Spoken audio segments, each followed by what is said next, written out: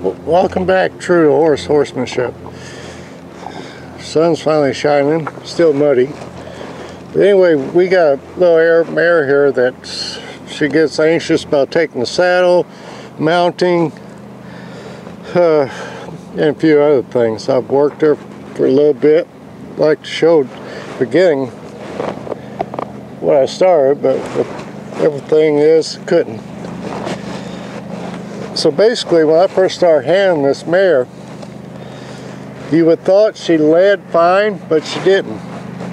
Because as soon as she got a little upset, she didn't care where you was at. She's going to try to plow through you. And when I watched the owner handle this horse, when she was leading, at some point she grabbed him up here. People, I'm going to say this again, do not grab up here. It's just going to make it worse. You're dealing with an animal that's just going to feel more claustrophobic, so it's going to just escalate. And this I'll be touching on, and she's supposed to be a little bit barn sour, but funny thing is, as soon as I got control of her feet, she pretty well came out of that. And that's when you get a barn sour horse. I just got an email the other day. People say, well, I take her in little spouts and go this far, but she's still anxious. On a bad barn sour horse, don't think you're going to take her out there and work them. Work them at their safe area and get that heart rate up.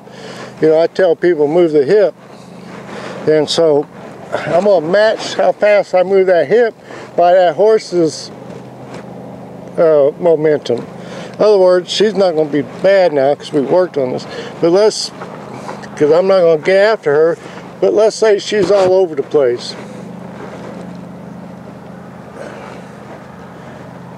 She got hair. Let's say she's all over the place and jumping around. I'm going to bend that and go after this hip. And I'm going to go after this hip real fast. Right now I'm not, because she knows to give and move that hip. The first day she didn't want to. But I want her bent too. I'm not going to depend on my line to control this horse. I'm going to depend on that hip. And if she tries to push forward, I'm going to really go after that hip. Get that heart rate up. And at some point, back off. And when you let them rest, then walk them away, let them rest somewhere else, and go back to the barn or whatever, and do it again. You know, it bothers me when people say, well, my horse is having anxiety. The anxiety that's brought on to that horse is by human nature. It's bottom line. You coddle, you cater to him, and don't want poor little Johnny to get upset. Well, little Johnny's going to have to get upset to overcome it. And so you got to learn how to control it. In the same way, if I go to this hip, I expect her to bend like she is right now. Now, let's say she straightened that nose out. I go after that hip, because as soon as I get that hip moving, you see her get on the bend. Now, first, this horse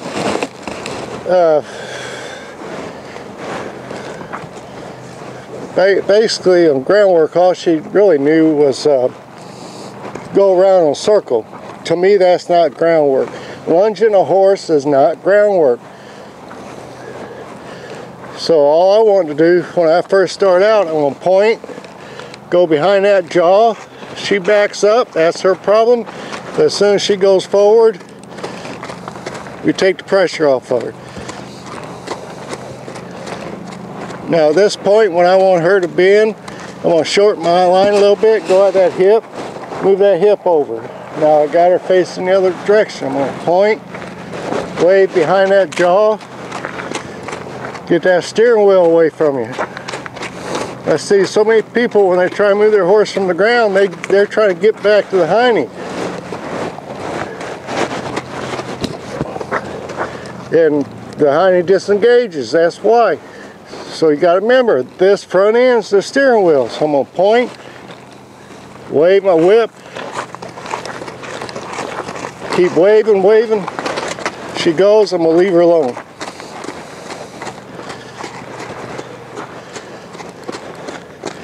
This is groundwork 101. See, she resents me controlling her feet. That's where that head shaking's going. So she starts throwing that head. I'm gonna move that hip.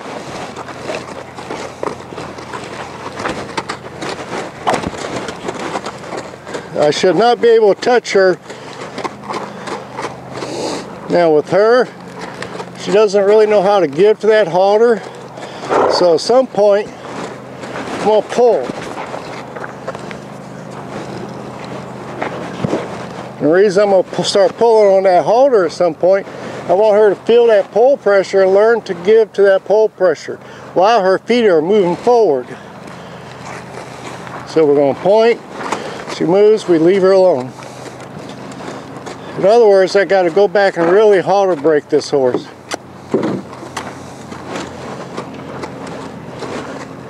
So we're going to pull. Good girl. And ask for back.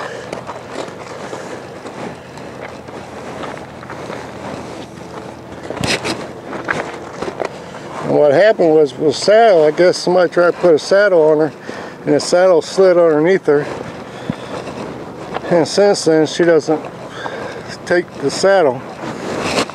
Started working her, there was no standing. She would move all over the place. And like I said, I got to make believe here a little bit. But let's say she does start moving. I didn't go here and try to stop her and say, poor little girl, Jamie, stop, stop, stop, stop, stop, stop. Dang God, dang it, stop. I didn't do that. She wants to move, fine.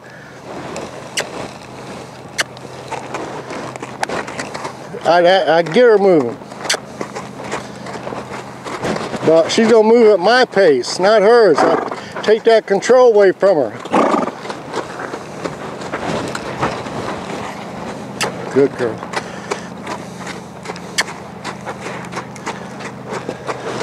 But just don't put her on a circle. Work her back and forth. Do your homework to get her whether she's listening to you. Like right there, she's backing up. I don't care. I'll keep with behind that jaw until she does the right thing. Good, there. That was nice. Now that time I didn't have to hardly touch that halter and she turned around. Good girl. Now like I said, I haven't tried to saddle with her, but we've done our groundwork. She's moving off my body pretty well and she's listening to me. She's on the bend. I would like to see more eye. In other words, ask her to move out.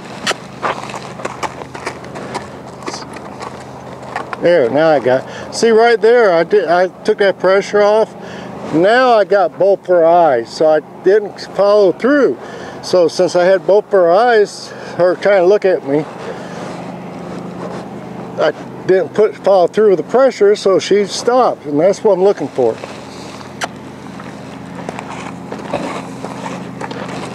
You know, it's not well enough to just have this horse on the bend. Right there, she tried to push head through my hand. I went to that hip. I moved that hip. So I'm going to use this hip to control this horse. Then we go into neutral.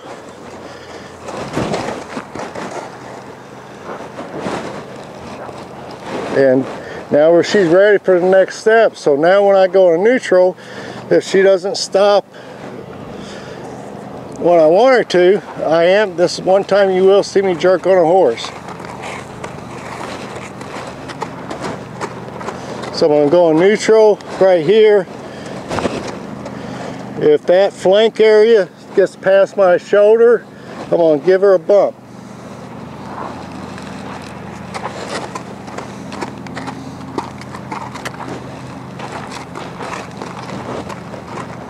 So we're going to go back in neutral.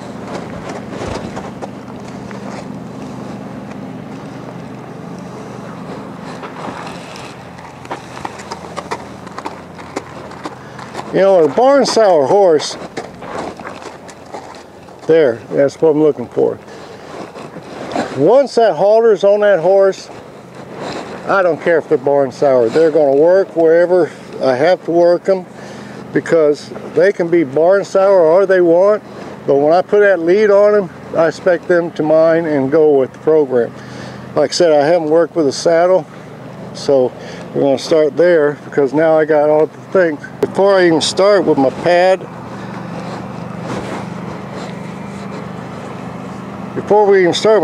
I'm going to start with my rope. I just try to get a feed for her, feel for her.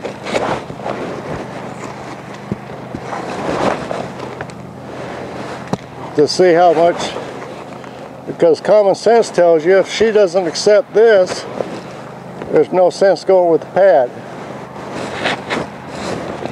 She's not doing too bad, but she's still flicking her head a little bit more than I would like.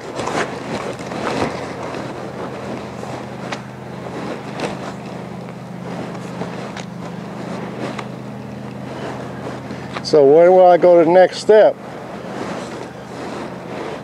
As soon as she stops flinging that head. Because right now there's no sense even going with the pad.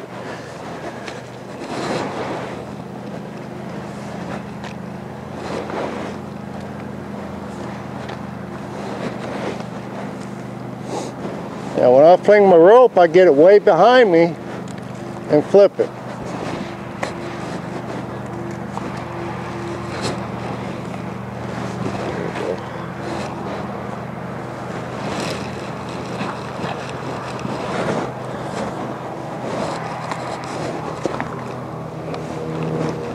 So she did take that side, so go to the other.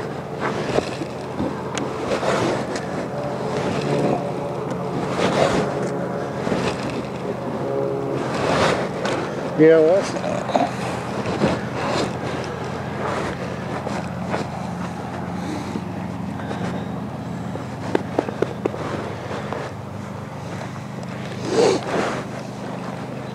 so she took that well. And like I said, before I move her out with the saddle on, so if I get it on her, I'll make sure I got my crest collar on her.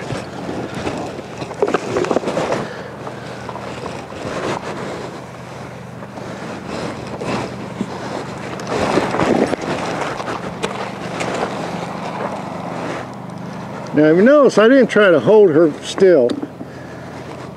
I kept my rope in the cradle with my elbow.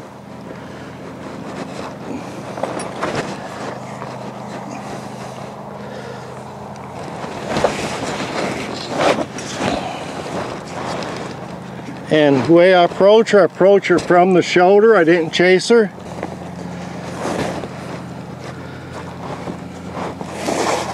Now I'm not going to tighten my girth yet on the front.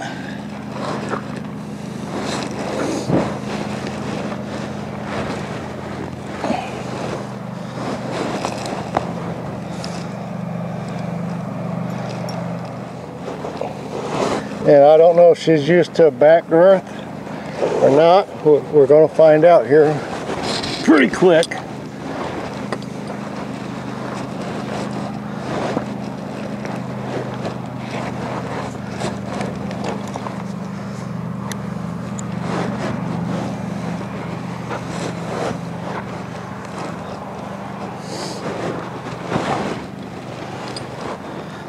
Like right now, I've got my foot standing on the lead. Now if she showed me more signs of getting more bronchi, I would have had my rope in my cradle of my arm like that, so all I have to do is grab it and I got it. So we're just going to let her stand there.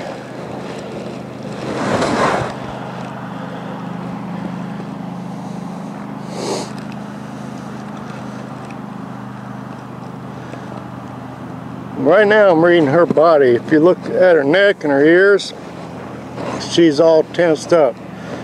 So if I ask her to move right now, it might go well or she might get bronchi with me. So I'm just going to let her stand here. Right there, her ears come up, point, ask her to step off. Good.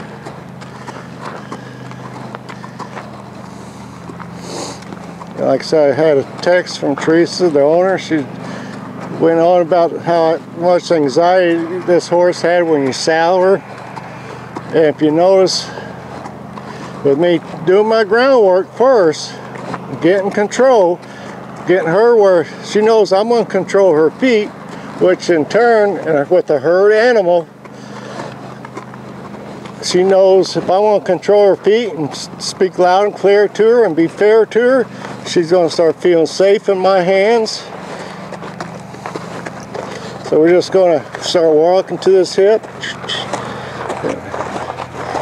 Good girl.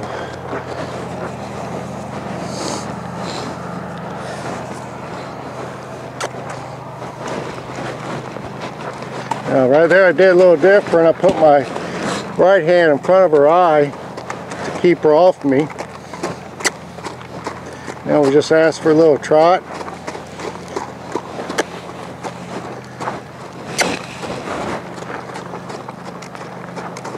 So we went around a couple of times. We go in neutral.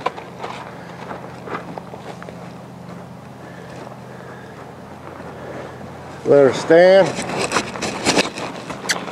Point.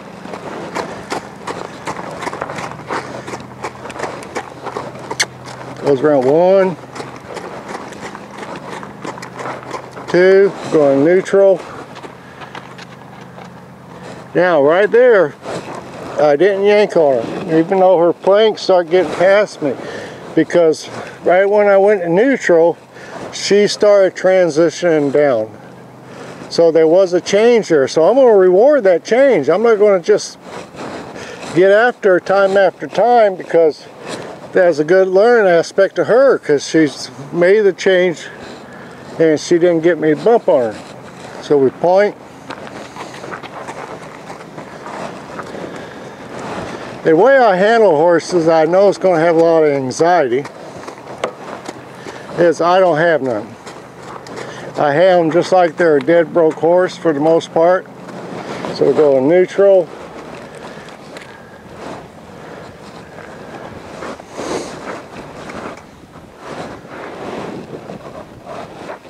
I want her to stand there on her own. I don't want her to be so insecure that she wants to get on top of me. Some people right now would correct her because she looked over there. That's just to see what's going on over there. You know, there wasn't no, I'm getting ready to panic mode. That was just look. There, good girl.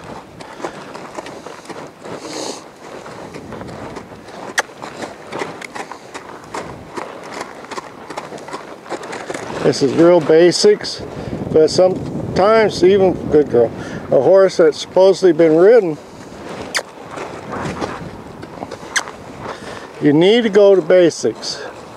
So like I said, how I got her, and I knew she wasn't going to take that saddle bad today because I've been working with her on the other part.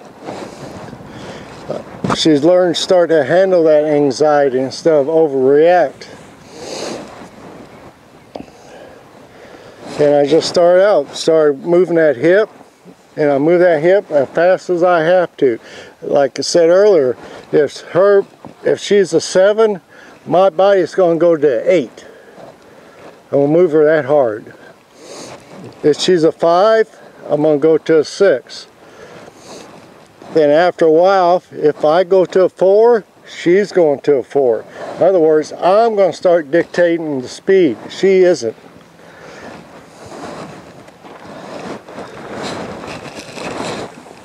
And you know, I've been getting a lot of emails and all about barn soured horses. This is the way you start with them. At first, if you got a big enough stall, work them in the stall. Bring them out of the barn. Just lead them out of the barn. Let them rest for a second. If it's even just for a second, if they just stand there. If they get uppity, take them back to the stall. Work them. Get a heart rate up. Bring them back out. And they'll get the idea real quick.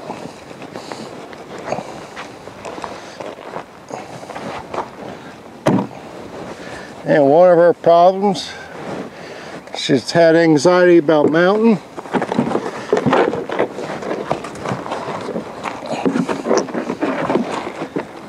So now since I got a little soft to the neck, I can control her. All I did was control her to go around me. I did not try to stop her. I just controlled her so she stays right here in this general area. Because every time I step down to try to stop her from moving off this mountain block, it's just going to escalate. So I just bend her and just let her move. And once she stops, we just pet.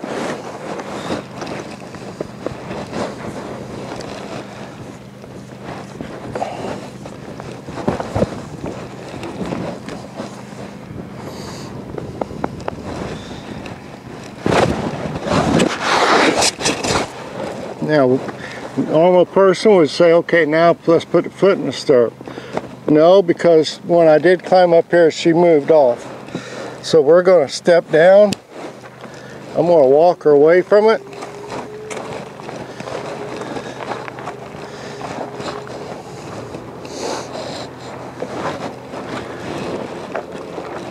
And walk her back to it.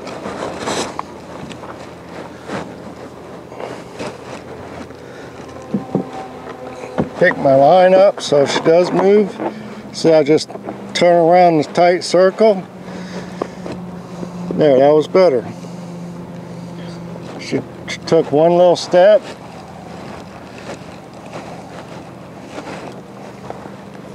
Like right there, she's trying to move off, I just bend her.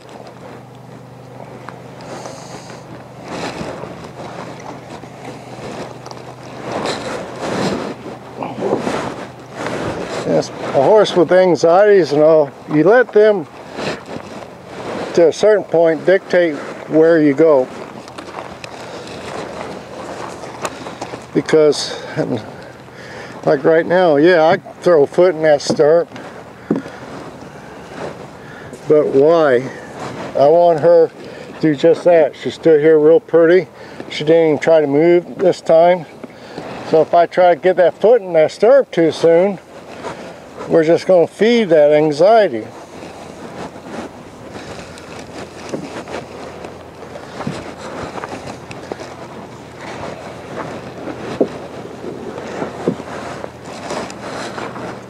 Of course, what I do one side, I got to do the other. Like right there, I'm just going to bend her, flex her, move her up here a little bit.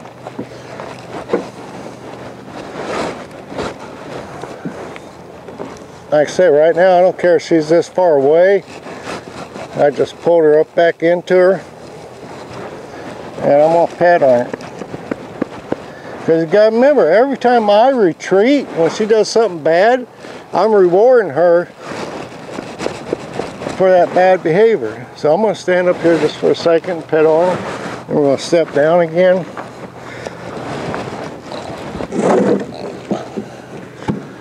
And the same way I approach with saddle, I come to this area with the mountain block. I see so many times people chase a horse with the mountain block.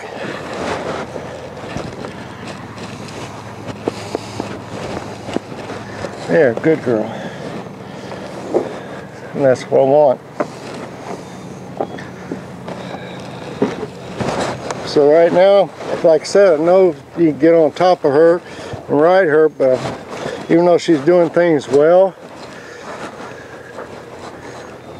I still got to work on that anxiety. So I'm going to take that saddle off.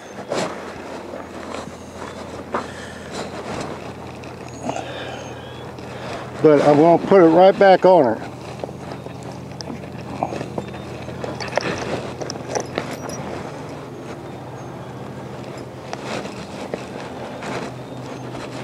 These are breast collars that we sell. I like them. A little bit more to take off, but really keeps the saddle in place.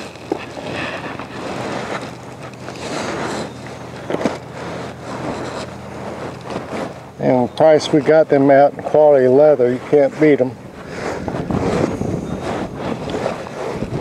Now you notice every time when I approach this horse with that saddle, I just went like she didn't have no problems. Because if I did what I call stalk her with a saddle, it's just going to feed that anxiety.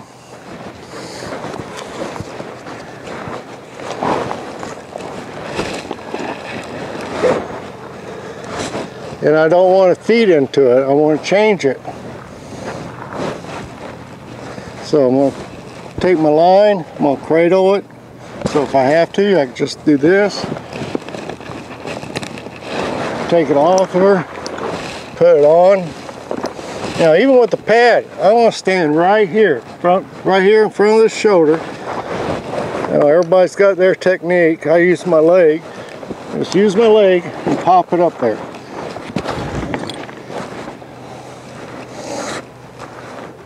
And just let her stand. There we go.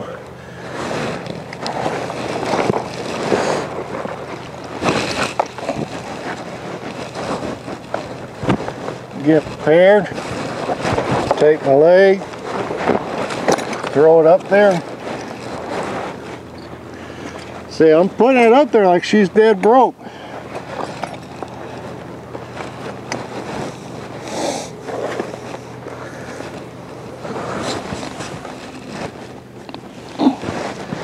She doesn't have an anxiety problem with it. So that's pretty well cut and dry. Sorry it's been a while for videos, but with weather and other things, just I haven't been able to get to them. So, as I always say, one step at a time. Don't worry about the big picture. Look at the small picture. It's just like painting a picture. Each brush stroke counts. And then eventually you'll have a nice, pretty picture.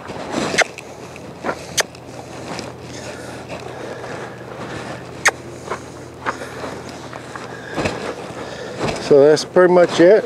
Like I said, cut and dry. This really helped Barn Sour horses. Even though she did good today, which she better. I mean, it's to be expected. But I'll be honest with you. Now with Teresa, we'll probably film her handling this mare. This mare will be completely different. But it didn't take her long to realize I was going to take charge. And once she felt me take charge, she was able to relax. That's where y'all don't get. I see all these comments, oh, poor little horsey, you're doing this, you're doing that. But damn it, watch the end of every video. That horse is always softer, more relaxed, and it's in my back pocket. Why? Because I took charge, people. And you're dealing with a 1,000-pound animal. And if they're in charge, they're going to hurt you. Not even mean to. So you got to get these horses, respect your space. And they're a herd animal. I mean, that's the bottom line. So that's my preaching for today.